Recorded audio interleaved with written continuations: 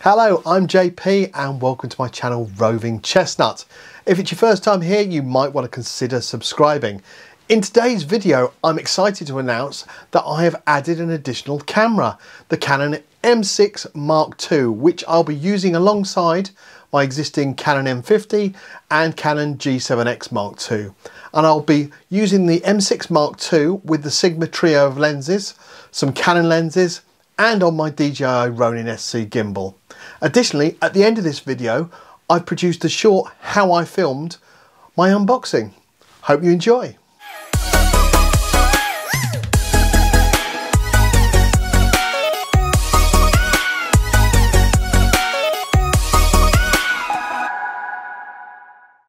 Arriving yesterday, the Canon M6 Mark II was not actually the colour scheme that I actually wanted. I did want the silver and black retro colour scheme version, but unfortunately for some reason the all black version I purchased was a better deal, discount, so I went with that one. Let's have a closer look now and see what came in the box.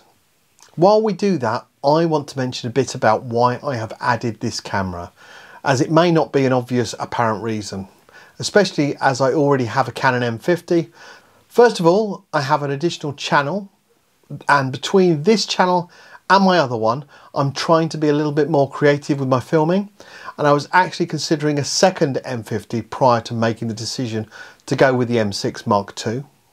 The main deciding factor for the M6 Mark II opposed to a second M50 was the 4K with Canon's dual pixel autofocus, slow motion at 1080p, flip over adjustable screen just like the G7X Mark II. And also I have enjoyed making the informative videos I've done recently on this channel for the M50. And the M6 Mark II gives me more films I can make without there already being an oversaturation, which, to be fair, the M50 related sector is pretty full. I was never going to pick a second camera that was not compatible with my EFM mount lenses, and that would have been just silly if I had, especially considering how much I've spent on them recently and the fact that I really enjoy the Sigma range trio that I've got at the moment. That said, you can expect many more M50 related videos, but also M6 Mark II versions as well. My plan for the M6 Mark II videos include vlogging with various lenses, B-roll, settings, remote camera control, and each of the Sigma trio lenses on the M6 Mark II while on a gimbal.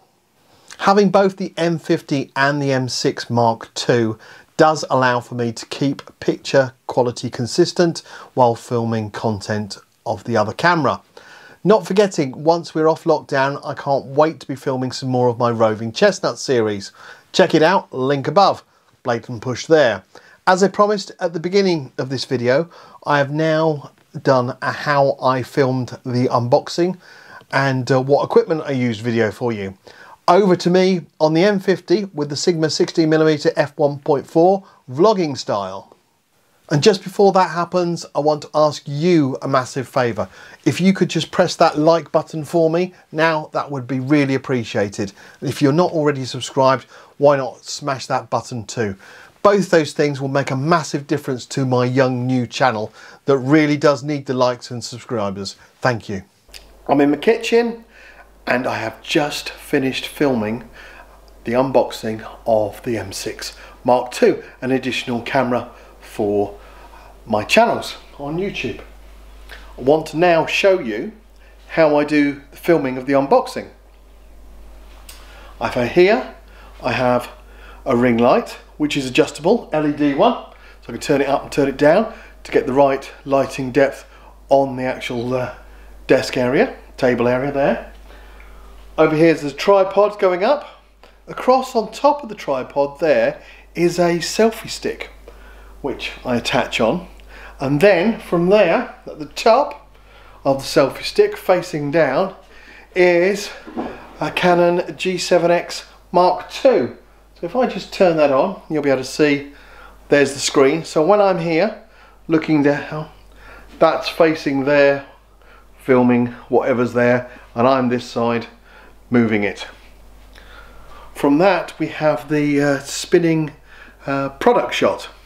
Now that spinning product shot is done with this little device here, which I shall bring here, this device. That is an electric cake display turner, and that has the whiteboard there on top of it. And I put the product on top of that whiteboard, filming from this angle towards the back over there, where that purple light is shining onto the backdrop, and that's how I do it. Thank you to me for that little insight. I do hope that has been interesting, and if you have any preferences of videos I should make first, or additional ideas in relation to what videos you'd like me to make, please drop them in the comment section below. I'd love to get the feedback, and I'll be more than happy, if possible, to do that for you. I look forward to seeing you on the next video, and don't forget to like, subscribe and all that fabulous stuff that makes the channel work. Till next time, JP out.